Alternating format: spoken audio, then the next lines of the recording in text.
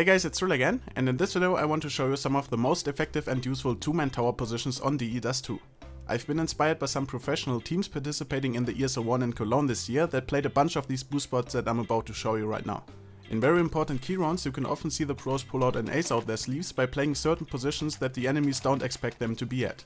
The best thing about these plays is that you don't even need to be a pro to make them work. Everyone can perform these two-man tower plays that only require a teammate to boost you. In this video I want to show you some of what I think are the most effective and useful two-man tower positions that will often allow you to get an easy first kill of a round. Let's start off with the boost for the counter-terrorist side. For this one you want to boost two people up on catwalk and make a tower just behind the rounded wall right here at the bottom of the steps. With this boost you will be able to peek into lower dark and you can get an easy opening pick with an outboard auto sniper from up here.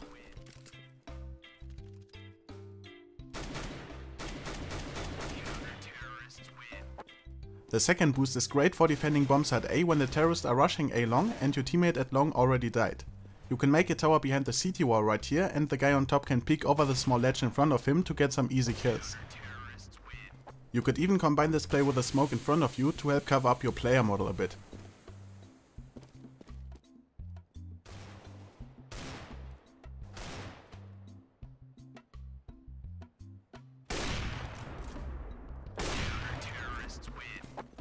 Next up we have a tower spot that you can play when you are expecting an eco rush onto bombsite B. You can boost beyond the B wall right here, which will allow you to spot the B entrance from above the wall like this.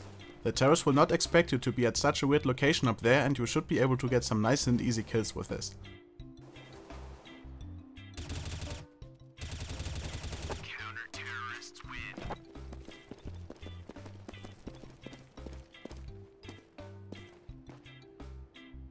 My favorite boost out of all of them is this boost for the terrorist side though.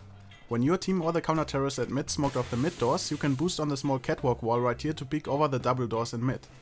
You might get lucky and find the head of the enemy's orb right here immediately, but I think this spot is also very useful to catch rotators off guard.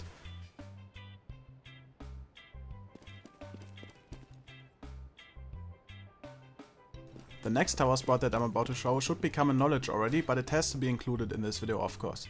Another spot to hold A long from is this two-man tower in the car corner right here. This spot is also most effective when played with an orb or auto sniper.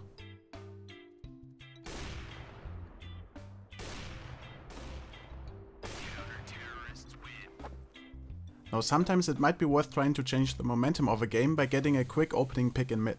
For that you can try to smoke off the mid area like this and boost behind the Xbox in mid. I would advise you to fall back after your first shot though, because it's very risky to stay on your teammate's head exposed like that. A plus for this boost is also that the smoke you throw on mid could also be used to rush into lower dark, so you basically leave your opponents guessing and you'll have a good chance to get the first kill with this simple boost.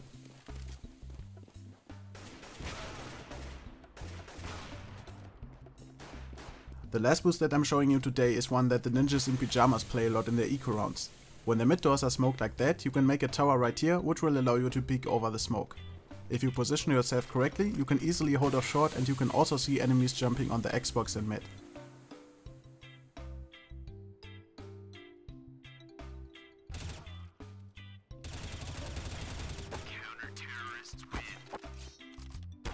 So that's all for this video again.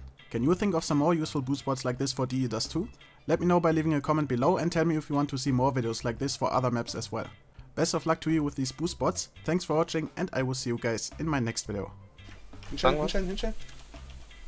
Perfekt gespielt, geil! Demo kommt. Und er schreibt wow. Wow, schreibt. Lang.